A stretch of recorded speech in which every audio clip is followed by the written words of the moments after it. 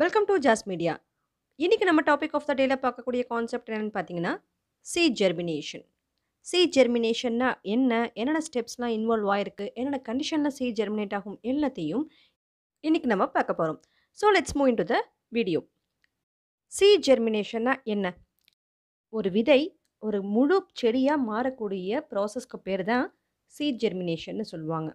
Seed germination is defined as process by which seed develops into a complete plant. Seed வந்து complete plant-ஆ மாறக்கூடிய process தான் seed germination. ஓகேங்களா? சீட்னா என்ன? விதை. நம்ம எல்லாருக்குமே தெரியும். அந்த விதைங்கிறது எதில் தான் இருக்கும்? ஆஞ்சியோஸ்பெர்ம் பிளான்ட்ல மட்டும்தான் இருக்கும். ஆஞ்சியோஸ்பெர்ம் அப்படிங்கிறது ஒன்றும் இல்லை. எந்த ஒரு செடியில் பூ, காய், பழம் எல்லாம் காய்க்குதோ அந்த வகையான செடிகளை தான் ஆஞ்சியோஸ்பெர்ம் அப்படின்ட்டு சொல்லுவோம். ஓகேங்களா? அதுவே ஜிம்னோஸ்பெர்ம்ஸில் அதெல்லாம் பார்க்க முடியாது. இந்த பூ, காய், பழம்லாம் எதுவும் இருக்காது. ஆஞ்சியோஸ்பெர்மில் மட்டும்தான் பூ, காய், பழம் எல்லாம் இருக்கும். ஓகேங்களா? இந்த ஆஞ்சியோஸ்பெர்ம் பிளான்ட்டில் இருக்கக்கூடிய ஃபர்டிலைஸ்டு ப்ராடக்ட் தான் என்ன? சீடு. ஃபர்டிலைஸ் ஆனதுக்கப்புறம் கிடைக்கக்கூடியது தான் என்னது? சீடு. இந்த சீடு எப்படி உருவாகுது? போலன் கிரெயின்ஸ் இருக்கு இல்லையா? மகரந்தம். அந்த pollen grains female ஃப்ளவரோட contact ஆகிறப்போ ovary fertilise ஆகும். அப்போது எம்ப்ரியோ ஃபார்ம் ஆகும். அந்த எம்ப்ரியோ ஃபார்ம் ஆனதுக்கப்புறம் தான் அது சீடாக டெவலப் ஆகும். அந்த சீட்லேருந்து முழு செடியும் உருவாகுது சாயில்லேருந்து. ஸோ இதான் ப்ராசஸ். எப்படி உருவாகுது? போலன் கிரெயின்ஸ் ஃபீமேல் ஃப்ளவரோட காண்டாக்ட் ஆகுது. காண்டாக்ட் ஆகிறப்போ ஓவரி ஃபர்டிலைஸ் ஆகுது. எம்ப்ரியோ ஃபார்ம் ஆகிடுது. ஃபார்ம் ஆன எம்ப்ரியோலேருந்து தான் சீட் வந்து டெவலப் ஆகுது. அந்த சீட்லேருந்து முழு பிளான்ட்டும் உருவாகுது மண்லேருந்து. ஸோ இதான் ப்ராசஸ். இதுக்கு பேர் தான் சீட் ஜெர்மினேஷன். இந்த சீட் ஜெர்மினேஷன் நடக்கிறதுக்கு என்னென்ன ஸ்டெப்ஸ்லாம் இன்வால்வ் ஆகிருக்கு அப்படிங்கிறத டீட்டெயில்டாக பார்க்கலாம். இந்த என்டையர் ப்ராசஸ் நடக்கிறது ஜஸ்ட் 5 ஸ்டெப்ஸில் தான். எப்படின்னு பார்த்தீங்கன்னா, ஃபர்ஸ்ட் வந்து இம்பைப்ஷன் ப்ராசஸ். இம்பைப்ஷனுங்கிறதுலாம் என்னென்னு பார்த்தீங்கன்னா, உறிஞ்சுதல். சீட் வந்து எதை உரியும்? தண்ணியை தான் உரியும். இதுதான் ஃபர்ஸ்ட் ப்ராசஸ். ஒரு ட்ரை சீடு இருக்குது. அந்த ட்ரை சீடில் எல்லா செல்லுலர் கான்ஸ்டிடியூயன்ஸும் இருக்குது. ஆனால் அதில் வாட்டர் சப்ளை கிடைக்கிறப்போ தான் அது வாட்டரை அப்சர்வ் பண்ணிக்கும். அப்போது அது வந்து ஸ்வெல் ஆகும். அதாவது அதோட சைஸ் வந்து என்ன ஆகும்? பெருசாகும். ஓகேங்களா? சீடோட சைஸ் வந்து பெருசாகுது. அப்போ என்ன ஆகும்? அந்த சீடுடைய மேல் லேயர்லாம் வந்து ரப்சர் ஆகும். ரப்சர்னால் செதஞ்சு போகிறது. அந்த அவுட்டர் லேயர்லாம் வந்து ரப்சர் ஆனதுக்கப்புறம் ஒரு ப்ரைமரி ரூட் உருவாகுது. அதெல்லாம் நம்ம எப்படி சொல்லுவோம்? முளை கட்டுறதுன்னு சொல்லுவோம் இல்லையா? ஒரு விதை தண்ணீரில் ஊற ஊற முளைச்சிட்டு வரும் இல்லையா? அதை தான் தமிழில் முளை கட்டுறது அப்படின்னு சொல்லுவோம். ஸோ இதுதான் என்ன நீங்கள் மீன் பண்ணுறாங்க? ப்ரைமரி ரூட் உருவாகுது அப்படின்னு. அந்த சீட் வந்து ஃபர்ஸ்ட் வந்து என்ன ஸ்டேட்டில் இருக்கும்? இன்ஆக்டிவ் ஸ்டேட்டில் இருக்கும். ட்ரையாக இருக்கும்னு சொன்னோம் இல்லையா? அந்த ட்ரையாக இருக்கிறப்போ அதுக்குள்ளே எல்லா செல்லுலர் கான்ஸ்டிடியூன்ட்டும் இருக்கும். ஆனால் அதில் நடக்க வேண்டிய எந்த மெட்டபாலிக் ஆக்டிவிட்டீஸும் நடந்திருக்காது. இந்த இம்பைப்ஷன் ப்ராசஸ் முடிஞ்சதுக்கப்புறம் தான், அதாவது அந்த சீட் வந்து தண்ணீரெல்லாம் நல்லா உறிஞ்சதுக்கப்புறம் அது முளைச்சி வந்ததுக்கப்புறம் தான் எல்லா மெட்டபாலிக் ஆக்டிவிட்டீஸும் நடக்கும். ஸோ இது இம்பைப்ஷன் ப்ராசஸ். ஸோ ஸ்டெப் 1 என்ன? இம்பைப்ஷன். Then next process respiration. அந்த சீட் வந்து ரெஸ்பயர் பண்ணும். எப்போ ரெஸ்பயர் பண்ணும்? இம்பைப்ஷன் ப்ராசஸ் முடிஞ்சதுக்கு அப்புறம் தான். இந்த இம்பைப்ஷன் ப்ராசஸோட ஸ்டார்டிங் ஸ்டேஜில் எப்படி இருக்கும்னா, இதனுடைய ரெஸ்பிரேஷன் அனரோபிக் ரெஸ்பிரேஷனாக தான் இருக்கும். காற்றில்லாத சுவாசமாக தான் இருக்கும். பிகாஸ் ஃபர்ஸ்ட் வந்து அந்த சீட் வந்து ட்ரையாக இருக்குது. அந்த இம்பைப்ஷன் ப்ராசஸ் அப்போ தான் தண்ணீரை உரியுது. உரியிறப்போ அதுக்கு போதுமான அளவுக்கு ஆக்சிஜன் இருக்காது. அனரோபிக் ரெஸ்பிரேஷன் தான் அந்த சமயத்தில் பண்ணிகிட்ருக்கும். எப்போ வந்து ஆக்சிஜன்கிட்ட எக்ஸ்போஸ் ஆகுதோ, எப்போ அதுக்கு தேவையான அளவுக்கு ஆக்சிஜன் கிடைக்குதோ, அப்போ தான் அதனுடைய ரெஸ்பிரேஷன் என்னவா மாறும்? ஏரோபிக் ரெஸ்பிரேஷனாக மாறும். ஓகேங்களா? அனரோபிக் ரெஸ்பிரேஷனாக எப்போ இருக்கும்? ஆக்சிஜன் அதுக்கு கிடைக்காத வரைக்கும் அனரோபிக் ரெஸ்பிரேஷன் நடக்கும். ஆக்சிஜன் போதுமான அளவுக்கு அதுக்கு கிடைச்சதுக்கப்புறம் ஏரோபிக் ரெஸ்பிரேஷனாக மாறிடும். ஓகேங்களா? மோஸ்ட்டாக வந்து அண்டர் வாட்டர் பிளான்ட்ஸ், அதாவது தண்ணி கடியில் வாழக்கூடிய பிளான்ட்ஸ்லாம் இருக்கு இல்லையா? அந்த பிளான்ட்ஸுக்கெலாம் வந்து ஆக்சிஜன் வாட்டர்லேயே கிடைக்கும். வாட்டர்லேயே வந்து ஆக்சிஜன் இருக்கும், டிசால்வ்டு ஆக்சிஜன் இருக்கும். ஆனால் டெரஸ்ட்ரியல் ஏரியாவில் இருக்கக்கூடிய பிளான்ட்ஸ்க்கு அண்டர் வாட்டரில் இருக்கக்கூடிய கண்டிஷன் இங்கே இருக்காது.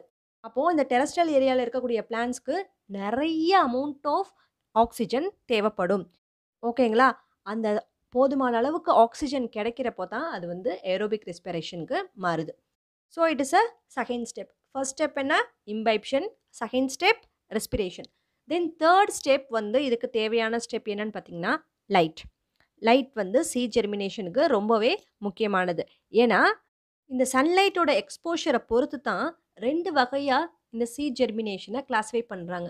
என்னென்ன வகைன்னு பார்த்தீங்கன்னா, ஃபோட்டோபிளாஸ்டிக் சீட்ஸ் அண்ட் நான் ஃபோட்டோபிளாஸ்டிக் சீட்ஸ் அப்படின்னு கிளாஸிஃபை பண்றாங்க. இந்த ஃபோட்டோபிளாஸ்டிக் சீட்ஸ் அப்படிங்கிறத பாசிட்டிவ் ஃபோட்டோபிளாஸ்டிக் சீட் அப்படின்னு சொல்லுவோம். இந்த நான் ஃபோட்டோபிளாஸ்டிக் சீட நெகட்டிவ் ஃபோட்டோபிளாஸ்டிக் சீட் அப்படின்னும் சொல்லுவோம். இந்த ஃபோட்டோபிளாஸ்டிக் சீட்னா என்னன்னு பார்த்தீங்கன்னா, எந்த ஒரு சீட்டோட ஜெர்மினேஷன் சன்லைட் எக்ஸ்போஷரோட நடக்குதோ, அதாவது வெளிச்சம் இருந்தா தான் அதனுடைய ஜெர்மினேஷன் நடக்கும் அப்படின்னு இருக்கக்கூடிய சீட்ஸ வந்து ஃபோட்டோபிளாஸ்டிக் சீட்ஸ் அப்படின்னு சொல்லுவோம். அதுவே எந்த ஒரு சீடோட ஜெர்மினேஷனுக்கு சன்லைட் அவசியம் இல்லையோ, சன்லைட் இல்லாம தான் அதோட ஜெர்மினேஷன் நடக்கும் அப்படின்னா, அது வந்து நான் ஃபோட்டோபிளாஸ்டிக் சீட்ஸ் அப்படின்ட்டு சொல்லுவாங்க. ஓகேங்களா? ஃபோட்டோபிளாஸ்டிக் சீட்ஸ் என்னன்னு சொல்லலாம்? பாசிட்டிவ் ஃபோட்டோபிளாஸ்டிக் சீட்ஸ்னும் சொல்லலாம். அதேபோல நான் ஃபோட்டோபிளாஸ்டிக் சீட்ஸ நெகட்டிவ் ஃபோட்டோபிளாஸ்டிக் சீட்ஸும் சொல்லலாம். ஸோ 2த்துக்கும் டிஃபரன்ஸ் புரிஞ்சுதுங்களா? எதுக்கு லைட் தேவைப்படுதோ அது வந்து பாசிட்டிவ் ஃபோட்டோபிளாஸ்டிக் சீட். எதுக்கு லைட் தேவைப்படாதோ, லைட் இல்லாமயே ஜெர்மினேட் ஆகுமோ, அது நெகட்டிவ் ஃபோட்டோபிளாஸ்டிக் சீட். எக்ஸாம்பிள்னு பார்த்தீங்கன்னா, இந்த positive ஃபோட்டோபிளாஸ்டிக் சீடுக்கு example lettuce seeds. Lettuce சீட்ஸ்னா கீரை விதைகள். இந்த கீரை விதைக்கெல்லாம் வந்து என்ன தேவை? லைட் எக்ஸ்போஷர் ரொம்பவே தேவை. இந்த லைட் எக்ஸ்போஷர் இருந்தா தான் அந்த சீடோடைய ஜெர்மினேஷன் நடக்கும். ஓகேங்களா? அதனால இது வந்து என்னது? Positive ஃபோட்டோபிளாஸ்டிக் seat. அதுவே நெகட்டிவ் ஃபோட்டோபிளாஸ்டிக் சீடுக்கு எக்ஸாம்பிள் என்னன்னு பார்த்தீங்கன்னா, ஆனியன் சீட்ஸ். ஆனியன் உற்பத்தி பண்ணுறதுக்கு, அந்த சீட் வளர்றதுக்கு, ஜெர்மினேட் ஆகுறதுக்கு லைட் தேவை இல்ல. ஸோ, இட் இஸ் அ நான் ஃபோட்டோபிளாஸ்டிக் சீட். ஓகேங்களா? டிஃபரன்ஸ் புரிஞ்சுதுங்களா 2த்துக்கும்? ஸோ, இப்போ மொத்தமா எத்தனை ஸ்டெப்ஸ் பார்த்துருக்கோம்? 3 ஸ்டெப்ஸ் பார்த்துருக்கோம். இம்பைப்ஷன், second one respiration, third one light and seat germination. So, 3 steps பார்த்தாச்சு. நெக்ஸ்ட் 4த் ஸ்டெப் என்னன்னு பார்த்தீங்கன்னா, plant growth regulators and seat germination. Seat ஜெர்மினேஷனுக்கு plant growth regulators எந்த அளவுக்கு முக்கியம் அப்படிங்கிறது தான் இந்த பாயிண்ட்ல பார்க்க போறோம். இந்த ஸ்டெப் வந்து எப்படின்னு பார்த்தீங்கன்னா, பிளான்ட் growth ரெகுலேட்டர்ஸ் தான் பிளான்ட்டோடைய ஓவரால் growth, டெவலப்மெண்ட் எல்லாத்தையுமே ரெகுலேட் பண்றது. பிளான்ட் ரெகுலேட்டர்ஸ்ல ஒரு 2 பிளான்ட் ரெகுலேட்டர்ஸ் வந்து முக்கியமான பங்களிப்பு தருது. அது என்னன்னு பார்த்தீங்கன்னா, ஒன்று கிப்ரலிக் ஆசிட், இன்னொன்று அப்சிசிக் ஆசிட். ஸோ, இந்த 2 ஆசிடுமே தான் ரொம்பவே இம்பார்ட்டன்ட் பிளான்ட் growth ரெகுலேட்டர்ஸ். இந்த ஆசிட்ஸ் என்ன பண்ணுன்னு பார்த்தீங்கன்னா, கிப்ரலிக் ஆசிட் வந்து சீட் ஜெர்மினேஷனை ப்ரமோட் பண்ணும். அதை வந்து ஊக்குவிக்கும். அதுவே அப்சிசிக் ஆசிட் வந்து சீட் ஜெர்மினேஷனை ப்ரிவென்ட் பண்ணும். அதாவது சீட் ஜெர்மினேஷன்லேருந்து தடுக்கும். ஓகேங்களா? கிப்ரலிக் ஆசிட் என்ன பண்ணும்? சீட் ஜெர்மினேஷனை ப்ரமோட் பண்ணும். அப்சிசிக் ஆசிட் என்ன பண்ணும்? சீட் ஜெர்மினேஷனை ப்ரிவென்ட் பண்ணும். இந்த கிப்ரலிக் ஆசிடும் இன்னும் சில growth ரெகுலேட்டர்ஸும் தான் என்ன செய்யுதுன்னா, ஒரு சீடை இன்னும் அட்வான்ஸ்டு ஸ்டேஜுக்கு கொண்டு போகிறதே இந்த ஆசிட் தான். ஓகேங்களா? So, it is a 4th step plant growth regulator. Then 5th step என்னன்னு பார்த்தீங்கன்னா, டெவலப்மெண்ட் ஆஃப் சீட்லிங். சீட்லிங்கோட டெவலப்மெண்ட். அதாவது ஒரு சீட் நம்ம போடுறோம்னா அது வந்து க்ரோ ஆகுது. க்ரோ ஆனதுக்கப்புறம் டிவைட் ஆகி டெவலப் ஆகுது. டெவலப் ஆகுறப்போ மெட்டபாலிக் ஆக்டிவிட்டீஸ் இன்க்ரீஸ் ஆகுது. ஸோ, விதையோடைய எம்ப்ரியோ ஆக்சஸ்லேருந்து சீட்லிங் டெவலப் ஆகுது. முளை துளிர் விடுது. ஓகேங்களா? So, these are all the 5 steps. என்னென்ன ஸ்டெப்ஸ் சொல்லியிருந்தோம்? நம்பர் 1 இம்பைப்ஷன், வாட்டரை வந்து அப்சர்வ் பண்ணிக்குது. நம்பர் 2 ரெஸ்பிரேஷன், அதாவது அனரோபிக் அண்ட் ஏரோபிக் ரெஸ்பிரேஷன் நடக்குது இல்லையா? இது second step. Then third step பார்த்தீங்கன்னா லைட். சீட் ஜெர்மினேஷனுக்கு லைட் எந்த அளவுக்கு முக்கியம் அப்படிங்கிறத பார்த்தோம். தென் 4th ஸ்டெப் வந்து பிளான்ட் growth ரெகுலேட்டர்ஸ். இந்த பிளான்ட் growth ரெகுலேட்டர்ஸ் எப்படி சீட் ஜெர்மினேஷனை ப்ரமோட் அண்ட் ப்ரிவென்ட் பண்ணுது அப்படிங்கிறத பார்த்தோம். என்னென்ன பிளான்ட் growth ரெகுலேட்டர்ஸ் பார்த்தோம்? ஒன்று கிப்ரலிக் ஆசிட், இன்னொன்று அப்சிசிக் ஆசிட். ஓகேங்களா? தென் ஃபைனல் ஸ்டெப் வந்து சீட்லிங் டெவலப் ஆகிறது. ஸோ, இதுதான் ஒரு சீட் ஜெர்மினேஷனோட ப்ராசஸ் அண்ட் ஸ்டெப்ஸ். தென் இந்த சீட் ஜெர்மினேஷன் நடக்கிறதுக்கு என்னென்ன ஃபேக்டர்ஸ்லாம் முக்கியம்? Both external and internal factors முக்கியம். எக்ஸ்டர்னல் ஃபேக்டர்ஸ் அப்படிங்கிறப்போ என்னென்னலாம் வரும்? வாட்டர், ஆக்சிஜன், டெம்பரேச்சர் இதெல்லாம் தேவை. தண்ணி தேவை. அதுக்கு கதகதப்பான ஒரு டெம்பரேச்சர் தேவை. அதே போல் ஆக்சிஜன் தேவை. இதை பற்றி ஏற்கனவே நம்ம சொன்னோம். ஆக்சிஜன் பற்றி, வாட்டர் பற்றிலாம். இன்னும் கிளியராக சொல்லணும்னு பார்த்தீங்கன்னா, வாட்டர் இருக்கிறதுனால தான் ஒரு சீட் டார்மன்ட் ஸ்டேட்லேருந்து ஆக்டிவ் ஸ்டேட்டுக்கு மாறுது. அதாவது வளர ஆரம்பிக்குது. டார்மன்ட் ஸ்டேட்னா இன்ஆக்டிவ் ஸ்டேட்டில் இருக்குது. ஒன்றுமே இல்லாமல் ட்ரை சீடாக இருக்கு இல்லையா? இந்த வாட்டர் அப்சர்வ் பண்ணி தான் அது வந்து அதனுடைய சைஸ் வந்து பெருசாகுது. அதுலேருந்து வந்து முளை கட்டுது. அதுலேருந்து உருவாகிறதெல்லாம். So water is an essential. Water எந்த அளவுக்கு எசென்ஷியல்னு பார்த்தீங்கன்னா, எவ்வளோ அமௌண்ட் ஆஃப் வாட்டர் தேவைன்னு பார்த்தீங்கன்னா, ஒரு சீட் மெட்டபாலிக்கா ஆக்டிவ் ஆகுறதுக்கு 75லேருந்து 95% ஆஃப் வாட்டர் தேவை. ஆனா, அந்த சீட் வந்து ட்ரையா, இன்ஆக்டிவ் ஸ்டேட்ல, டார்மன்ட் ஸ்டேட்ல இருக்கிறப்போ, அதுகிட்ட எவ்வளோ பெர்சென்ட் ஆஃப் வாட்டர் தான் இருக்கும்? 5லேருந்து 15% ஆஃப் வாட்டர் தான் இருக்கும். ஸோ 5லேருந்து 15% வாட்டர் எங்க? 75லேருந்து 95% ஆஃப் வாட்டர் எங்க? ஸோ அந்த அளவுக்கு அதுக்கு வாட்டர் தேவை. அந்த அளவுக்கு வாட்டர் இருந்தா தான், அதாவது 75லேருந்து 95% ஆஃப் வாட்டர் இருந்தா தான், அது வந்து க்ரோவ் ஆக ஆரம்பிக்குது. ஸோ வாட்டர் தான் சீடுடைய மெட்டபாலிக் ஃபங்ஷனுக்கு ரொம்பவே முக்கியம். இது ஒரு எக்ஸ்டர்னல் ஃபேக்டர். நெக்ஸ்ட் ஃபேக்டர் என்ன சொன்னோம்? ஆக்ஸிஜன். ஆக்ஸிஜன் பத்தி ஸ்டார்ட்டிங்கே சொல்லியிருந்தோம். ஆக்ஸிஜன் தான் வந்து ரெஸ்பயர் பண்றதுக்கு ரொம்பவே முக்கியமா இருக்குது.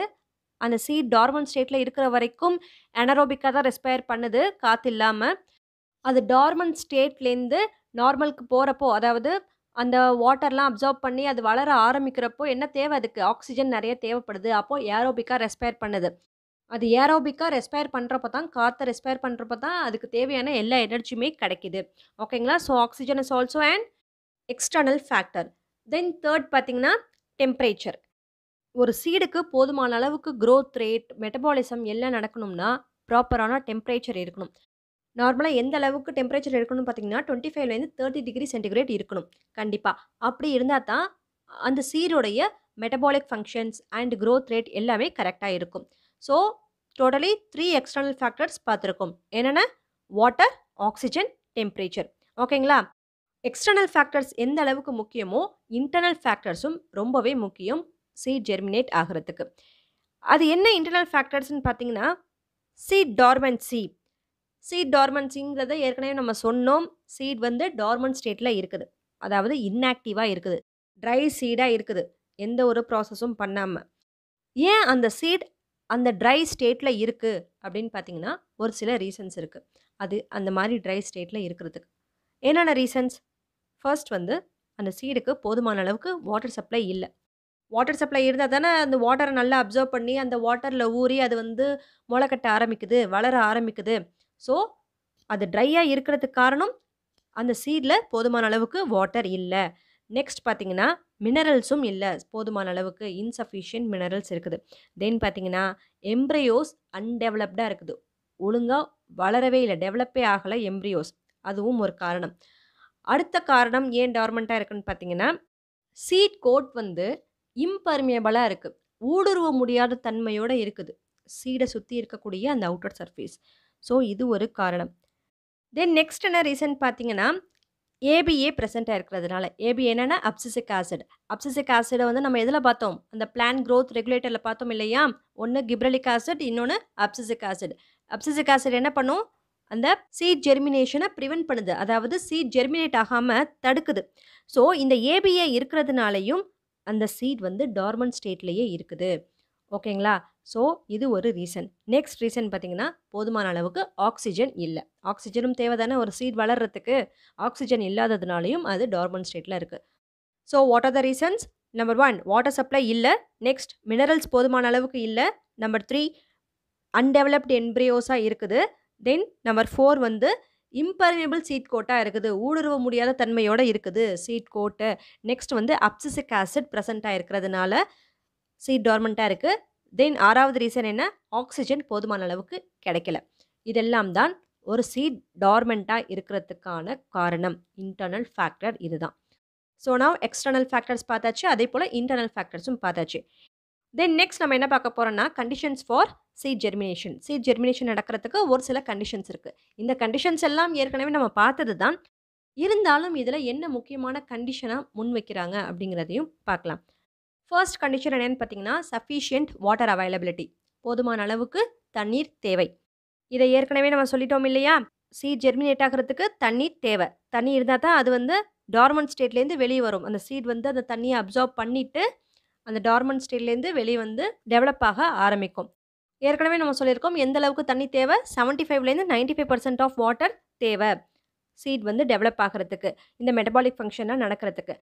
ஸோ, ஒரு சீட் டார்மன்ட் ஸ்டேட்ல இருக்குன்னா, அது டார்மன்ட் ஸ்டேட்லேருந்து வெளிய வரணும். அது வந்து உருவாகணும் அப்படின்னா, அதுக்கு என்ன தான் தேவை? வாட்டர் தேவை. வாட்டர் இருந்தா தான் எல்லா மெட்டபாலிக் ஆக்டிவிட்டீஸும் நடக்கும். ஸோ, இது நம்பர் 1 கண்டிஷன். செகண்ட் கண்டிஷன் என்னன்னு பார்த்தீங்கன்னா, அடிக்வேட் ஆக்ஸிஜன் அவைலபிலிட்டி. போதுமான அளவுக்கு ஆக்ஸிஜன் இருந்துகிட்டே இருக்கணும். இதுதான் நம்பர் 2 கண்டிஷன். இதையும் ஆல்ரெடி நம்ம பார்த்துருக்கோம். சீடுக்கு என்ன தேவை? ஆக்ஸிஜன் தேவை. எதுக்காக? ரெஸ்பயர் பண்றதுக்காக. எப்படி நம்ம ஹியூமன் பீயிங்ஸ்க்கு ரெஸ்பிரேஷன் ஒரு முக்கியமான ஒரு பார்ட்டா இருக்குதோ, அதாவது சுவாசிச்சா தான் உயிர் வாழ முடியும்னு ஒரு கண்டிஷன்ல இருக்கிறோமோ, அதேபோல அந்த சீடுக்கு ரெஸ்பிரேஷன் ரொம்பவுமே முக்கியம். அது ரெஸ்பயர் பண்ணா தான் போதுமான அளவுக்கு எனர்ஜிய ப்ரொடியூஸ் பண்ணி, மத்த மெட்டபாலிக் ஆக்டிவிட்டீஸ் எல்லாம் கேரி அவுட் பண்ணும். இதையும் நம்ம பார்த்துட்டோம். So, this is a second condition. Then 3 condition என்னன்னா, ஆப்டிமம் டெம்பரேச்சர். இதையும் ஆல்ரெடி நம்ம பார்த்தாச்சு. டெம்பரேச்சர் தேவை ஒரு சீட் ஜெர்மினேட் ஆகுறதுக்கு. மாடரேட்டா 35லேருந்து 45 டிகிரி சென்டிகிரேட் வரைக்கும் இருக்கக்கூடிய டெம்பரேச்சர் தேவை சீட் ஜெர்மினேட் ஆகுறதுக்கு. பட் நம்ம எக்ஸ்டர்னல் ஃபேக்டர்ஸ் பார்க்குறப்போ, ஆப்டிமம் டெம்பரேச்சர் 25லேருந்து 30 டிகிரி சென்டிகிரேட் அப்படின்னு பார்த்துருப்போம்.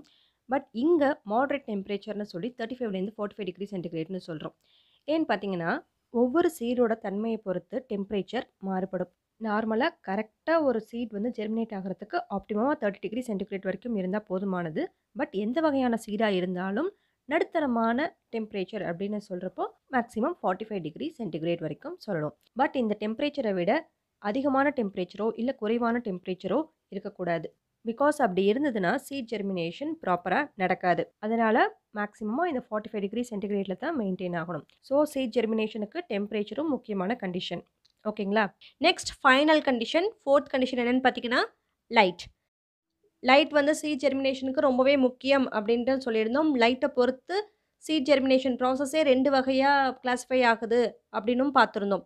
என்ன பார்த்தோம்? ஃபோட்டோபிளாஸ்டிக் ஒண்ணு, நான் ஃபோட்டோபிளாஸ்டிக் ஒண்ணு. 2 வகை பார்த்தோம். இல்லையா? சன்லைட் எக்ஸ்போஷர் இருந்தா தான் ஒரு வகையான ஜெர்மினேஷன் நடக்கும். அதுக்கு பேரு ஃபோட்டோபிளாஸ்டிக். சன்லைட் இல்லாம இருந்தா தான் இந்த வகையான ஜெர்மினேஷன் நடக்கும். அதற்கு பேரு நான் ஃபோட்டோபிளாஸ்டிக். எக்ஸாம்பிளும் ஆல்ரெடி நம்ம பார்த்தோம். ஃபோட்டோபிளாஸ்டிக்கு லெட்யூஸ் சீட்ஸ் தான் எக்ஸாம்பிள். கீரை விதைகள். கீரை விதைகளுக்கு லைட் வந்து ரொம்பவுமே முக்கியம். இந்த ஃபோட்டோபிளாஸ்டிக்க என்னன்னு சொல்லலாம்னு சொல்லியிருந்தோம். பாசிட்டிவ் ஃபோட்டோபிளாஸ்டிக் அப்படின்னு சொல்லியிருந்தோம். நெகட்டிவ் ஃபோட்டோபிளாஸ்டிக் அதாவது நான் ஃபோட்டோபிளாஸ்டிக் உண்டான எக்ஸாம்பிள் என்ன சொன்னோம்? Onion. It is an example. So, இதெல்லாம் தான் 4 கண்டிஷன்ஸ். என்னென்ன condition seat ஜெர்மினேஷனுக்கு? Number 1 sufficient water availability. Number 2 adequate oxygen availability. Number 3 optimum temperature. Then number 4 light. So, these are all the 4 conditions. So, எப்படி seat வந்து germinate ஆகுது அப்படிங்கிறது கிளியரா புரிஞ்சுதா? ஸ்டார்ட்டிங்ல ஒரு சின்ன ட்ரை சீடா இருந்ததுலேருந்து அது ஒரு பிளான்ட்டா உருவாகுற வரைக்கும் என்னென்ன ஸ்டெப்ஸ் இன்வால்வ் ஆயிருக்கு, என்னென்ன கண்டிஷன்ஸ் அதுக்கு தேவை, என்னென்ன internal and external factors involve ஆயிருக்கு அப்படிங்கிறதெல்லாம் கிளியரா பார்த்துருவோம். இதெல்லாம் கண்டிப்பா உங்களுக்கு புரிஞ்சிருக்கும்னு நினைக்கிறேன். So, now let's move to the question session. இன்னைக்கு நம்ம டாபிக் ஆஃப் த டேலேருந்து கேட்கக்கூடிய கொஸ்டின் என்னன்னு பார்த்தீங்கன்னா, what are the steps involved in seat germination? என்னென்ன ஸ்டெப்ஸ்லாம் இன்வால்வ் ஆயிருக்கு அப்படிங்கிறத நீங்க கமெண்ட் செக்ஷன்ல கமெண்ட் பண்ணுங்க. தென் இதே போல அடுத்த ஒரு டாபிக்கோட நாளைக்கு பார்க்கலாம். இந்த வீடியோ உங்களுக்கு யூஸ்ஃபுல்லா இருந்ததுன்னா உங்க ஃப்ரெண்ட்ஸ்க்கு ஷேர் பண்ணுங்க, லைக் பண்ணுங்க. மறக்காம ஜாஸ் மீடியாவை சப்ஸ்கிரைப் பண்ணுங்க. தேங்க்ஸ் ஃபார் வாட்சிங்.